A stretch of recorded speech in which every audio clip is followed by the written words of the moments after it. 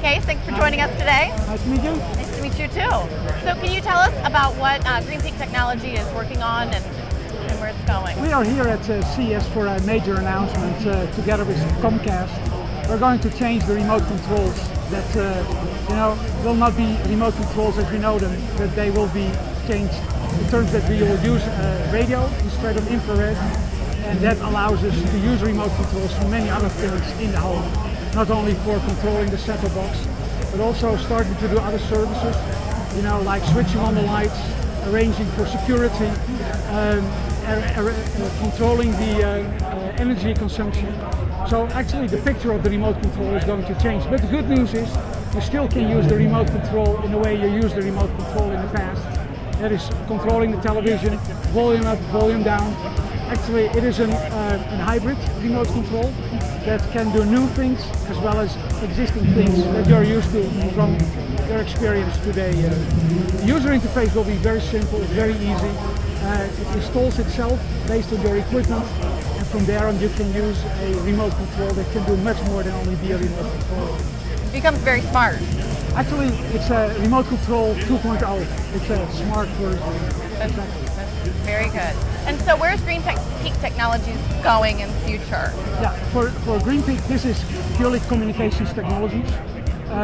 We are doing communication technology, connecting devices like set-top boxes with remote controls. But you can also think about lighting, you can think about security devices, you can think about energy management, the thermostat. You sit in the couch and you can turn off the heating or turn off the air conditioning in the same way with the same remote control.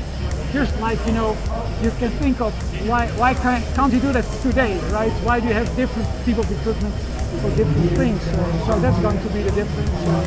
There's another very nice feature too. You can walk to the set-top box with the television. You punch on a little button and your remote control will say, "Here am I." So if you have children, then you know what I'm talking about.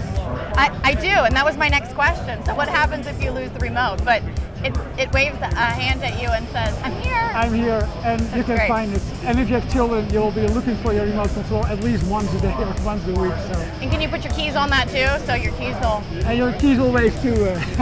The technology is so way much more versatile. You can put the set-top box in the cupboard. You don't have to put it next to the television, so it can be out of sight. What I mentioned to you, you can find the remote control. We have also features that, you can make motions and turns and gestures with the remote control. Wow. So volume up, volume down.